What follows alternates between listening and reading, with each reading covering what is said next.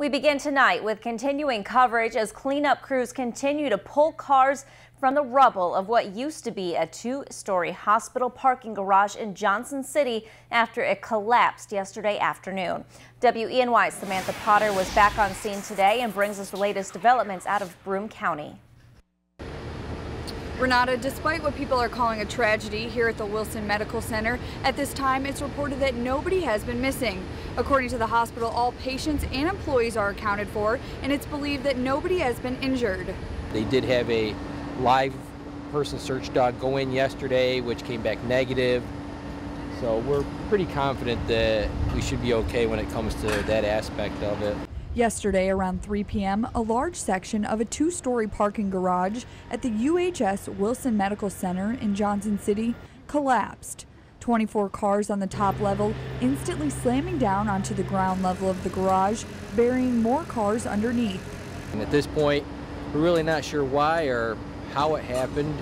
According to hospital spokeswoman Christina Boyd, all vehicles on the top level have been removed, but they're still unsure how many cars are below. Today, private construction crews are working to secure the structure in order to clean up the mess and salvage as many cars as possible. Not much more than we were yesterday. They've removed a few cars from the complex over here just to get some of the weight off of it.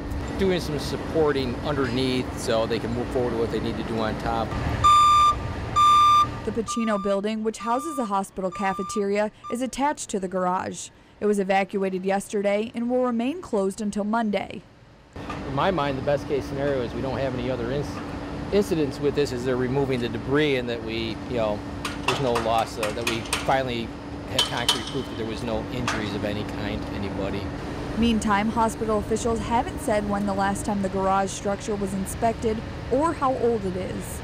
Crews are expected to continue cleanup throughout the weekend, and if all goes according to plan, the concrete and asphalt, as well as the cars, are all supposed to be cleaned up by Monday.